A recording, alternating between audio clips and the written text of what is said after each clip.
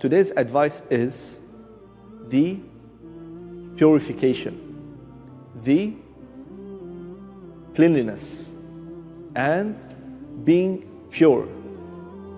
Let's say what Allah Almighty and His Prophet Muhammad, peace be upon him, told us about cleanliness, purification. So, number one, Allah Almighty, He mentioned in different places in Quran, He says, Allahu yuhibbul tahirin. Allah Almighty loves, our Creator loves those who are purifying themselves, who are always purifying themselves. Not only that, Allah Almighty said to Prophet Muhammad, peace be upon him, in the Quran, وَثِيَابِكَ فَطَهِّرْ, that clean and wash your clothes. And also it means that be away from the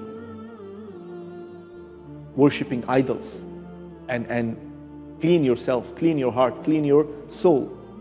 And we have many other verses that talks about that people, they have to clean themselves, they have to purify themselves, etc., etc. And from the other side, our Prophet Muhammad, peace be upon him, gave us an example about 5 daily prayers, but he gave the example 5 daily prayers with the river. And he mentioned that if a person is having a river in front of his house and he is taking bath, he is taking shower from this river 5 times a day, هل يبقى من درنه شيء? Will any filth or any dust or any dirt will remain on his body? So the companion said, no. He says, كذلك الصلوات. Similarly, like the 5 daily prayers, if you pray, it will wipe your sins. So he gave us the example about the purification, that a person purify himself. Now leave that. Coming to another point, our deen, our Islam, our religion also emphasize and tells us and encourage us to purify yourself. And the best example, and the example that everyone knows, either Muslims or non-Muslims, is what? 5 daily prayers. Before that, what happens? You are making wudu, you are making the ablution. Ablution means cleaning yourself, washing yourself, your face, your nose, your mouth, your hands, your legs, your head, everything 5 times a day. Maybe some people will wash themselves more than 5 times a day.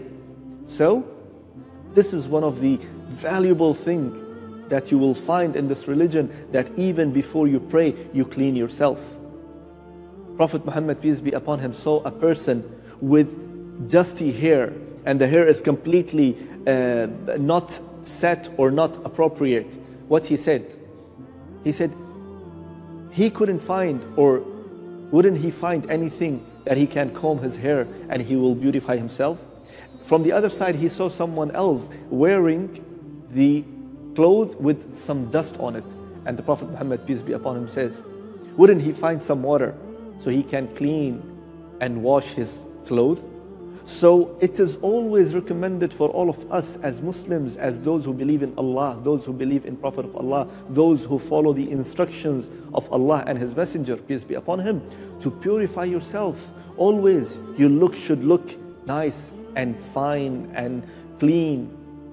Your clothes, yourself, you should smell good. And these are the principles that Prophet Muhammad, peace be upon him, told us, and Allah Almighty also in the Quran and in the Sunnah of Prophet Muhammad, peace be upon him. So, purifying yourself, cleaning yourself, washing yourself, wearing good clothes, wearing clothes without any dust, this is the part of our religion, our beautiful teachings in this deen, in Islam.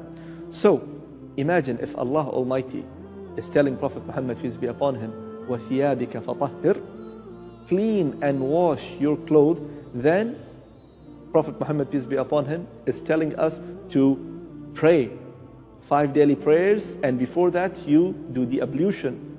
So if Allah Almighty commanding to purify yourself and your heart and your soul, and also Prophet Muhammad, peace be upon him, telling us to clean yourself and wash yourself before the prayers, then these are the top things. What comes after that, it should be also clean. whatsoever. Either it's your home, either it's your house, either it's your office, either it's your school, or whatsoever. So this advice is for me and you to purify ourselves, to clean ourselves and our heart and our soul and our mind, and get closer to Allah subhanahu wa ta'ala. I ask Allah Almighty to bless us all, and by that the time of this advice is up. We will inshallah move to another segment, and the next advice will be in the next episode. So we will shift to another segment inshallah.